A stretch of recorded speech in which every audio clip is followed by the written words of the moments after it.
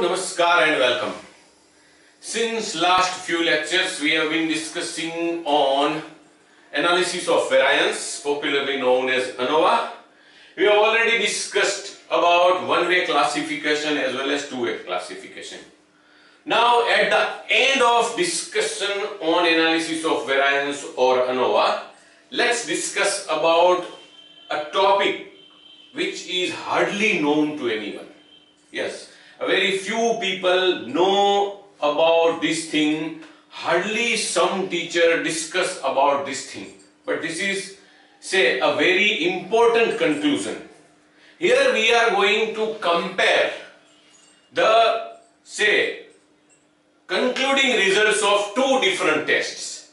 One is one-way ANOVA and another is t-test for difference between two means. Now let's consider a specific or special kind of situation where, say, for the purpose of one-way ANOVA, we have only two levels of independent variable. Though I have written the data in the form of rows, it is advisable to consider this in the form of two columns. But the important thing is, for the purpose of one-way ANOVA, we have only two levels of independent variable. The same thing we consider as two independent samples for the purpose of t-test, small sample test for difference between two means. Now, the concluding results of these two different tests is, in case of one-way ANOVA, the concluding result is F ratio, and the concluding result in case of t-test for two, say, difference between two means is t-statistic. We ignore the other things relevant to the, say, testing of hypothesis. Now we know the process of testing of hypothesis very well in both the cases. So we ignore. We are going to compare the concluding results only. F ratio for one-way ANOVA and t-statistic for t-test for difference between two means. But the base is the data where for one-way ANOVA, if we consider the data for one-way ANOVA, there are only two levels. Yes, at the cost of repetition, I want to say that there are only two levels of independent variables, and the same we are going to treat as two independent samples for t-test of difference between two means. Now, I am not going to discuss about the workings and steps of calculation as we have discussed it many a times.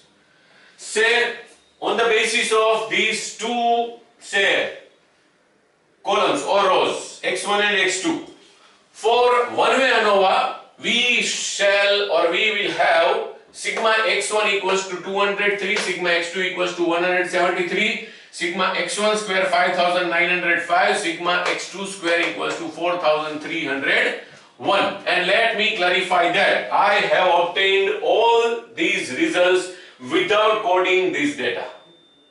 I have not subtracted anything. I have taken all these values as they are. And on the basis of all these, we can calculate t, n, t square upon n and everything. But the final results are SST 107.7, SSC 64.3, SSE 43.4. How to calculate all these things that we have already discussed in our previous lectures on ANOVA one-way classification. So I am not going to repeat them. Now let's prepare the ANOVA table for one-way classification. Yes, the first source of variation is for columns. You can write rows if you consider these in row form. It is upon you now. For that, SSC is 64.3. First degrees of freedom is number of columns minus 1, that is 2 minus 1, 1. On the basis of these two, we can calculate MSC, the mean sum of squares for columns, that is SSC upon first degrees of freedom, and that is 64.3 divided by 1. That equals to 64.3. Yes, this is MSC. And see, in this kind of case, comparison between F and T for two levels only, this will be always 1. Please remember. Now for errors or residuals, SSE is 43.4. Degrees of freedom is total number of elements minus number of columns, that is 14 minus 2, 12, 1 plus 12, 13. The total should always be total number of elements minus 1, and it is SST. Total of these two should be SST. But since we follow the shortcut method for one-way classification, we always calculate SST first on the basis of the total of the squared values of all these elements, which we have discussed in our previous lectures in detail. But ultimately now we have SSE and degrees of freedom number 2, on the basis of which we can calculate MSE, that will be 43.4, that is SSE divided by 12. So this is MSC and this is MSE, and MSE comes to 3.62. Yes, MSE comes to 3.62. Okay, yeah. Now we can calculate F ratio for our one-way ANOVA, and that is MSC upon MSE, 64.3 divided by 3.62, and F ratio comes to 17.76 if we maintain the 2 decimal places. Okay, now I leave the whole process of testing of hypothesis on you. You can use this for the purpose of, say, testing of hypothesis about this data. But now let's go to the part 2. For t-test of difference between two means, we can have for this data x bar 1 equals to 29, that is 203 divided by 7, x bar 2 equals to 24.71, that is 173 divided by 7, sigma x upon n, yeah. S1 square equals to 3, S2 square equals to 4.24 approximately. On the basis of these two, yes, to calculate t statistic, we need to find out S cap square, common variance for both the populations. This is nothing but the estimate, or rather best estimate for population variance. The formula is S1 square into N1 minus 1 plus S2 square into N2 minus 1 divided by N1 plus N2 minus 2, and N1 plus N2 minus 2 is nothing, it is degrees of freedom for the t-test of difference between two means. Yes, that will be 7 plus 7 minus 2, 12 here.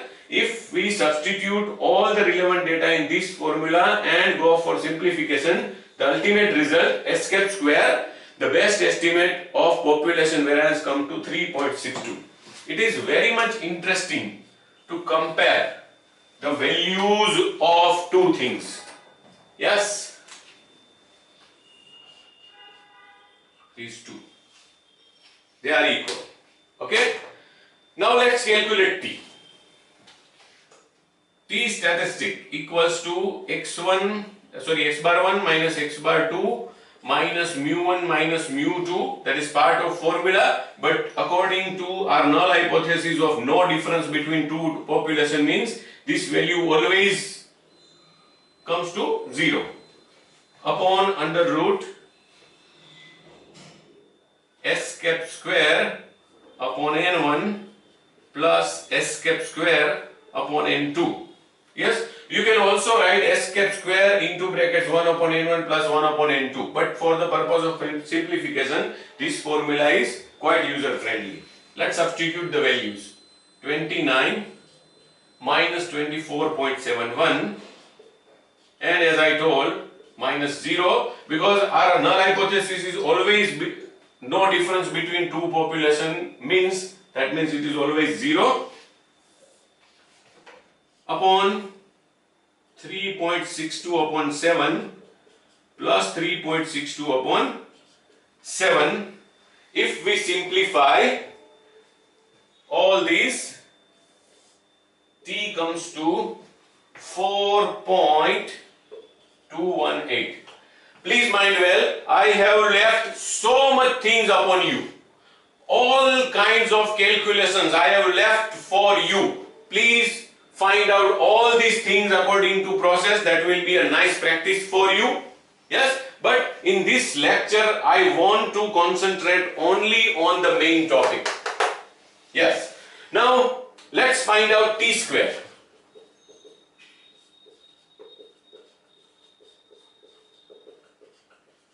And t square comes to 17.79. Since we adjust the decimal values in case of t square may be different for different persons, but the interesting thing is f is approximately 17.76 and t square is 17.79. So we can conclude that t square equals to f. Yes, but under special circumstances, specific situation only, where there are only two levels of independent variables so far as one way ANOVA is concerned. Yes, one way only, not two way, and these can be treated as two independent samples for the purpose of t-test for difference between two means. This always happens. Yes, this always happens. So if we have two independent samples, or rather two independent small samples, and we calculate t for that according to this process, and if we find out f considering the data as two levels of independent variables for one-way classification of ANOVA, then t square equals to f, or t is always equal to square root of f ratio for one-way ANOVA. As I have already told, this is a this is not a commonly known topic. Even in most of the reference books, the authors never discuss about this point.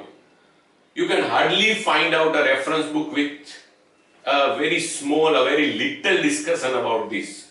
But as far as we are learning all the tests of hypotheses, I think it is important to discuss about the relationship between two different kinds of tests of hypothesis. That's why I prefer to discuss on this topic. I hope this this lecture is useful to enrich your knowledge about the interrelationship between the two different tests of hypothesis. Yes, if you find this useful, don't forget to like this video and also suggest this video in my YouTube channel to your friends. And if you have still not subscribed to my YouTube channel, and the name or title of my YouTube channel is PRASHANTPUAR, please subscribe. Thank you very much.